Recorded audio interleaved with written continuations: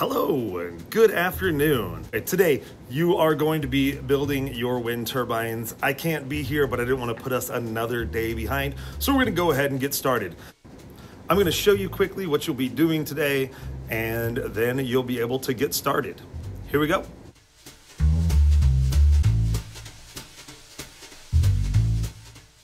So when the teacher says to do so, you're going to get up from your table. One person from each group is going to walk on back here and grab your bin. There are 7 of them.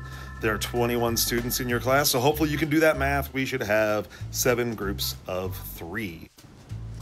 Here we go. It is unboxing time. So every group is going to have 1 cardboard box, 1 styrofoam ball, 1 plastic bucket, a roll of duct tape.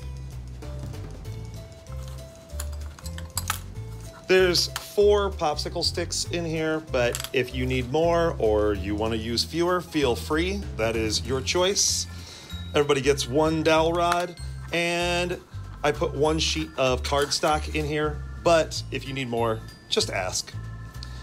And finally, a piece of string. This piece of string will help us we'll attach it to the dowel and to the bucket to help us raise this thing. All right, now let me show you an example. So here you can see a pretty simple design.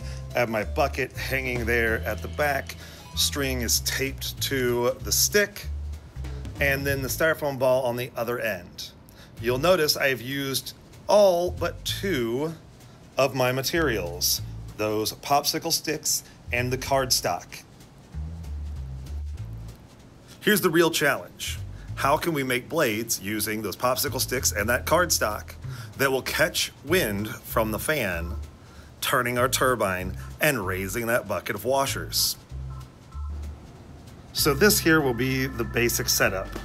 It'll be a fan pointing at our wind turbine, which will hopefully have some blades, and when this fan is turned on, it should turn that wind turbine, raising our bucket of washers.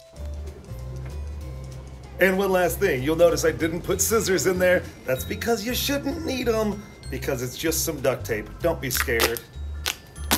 Pull off what you need, pinch hands close together, and rip quickly. Otherwise, it has time to stretch. Let's do that again.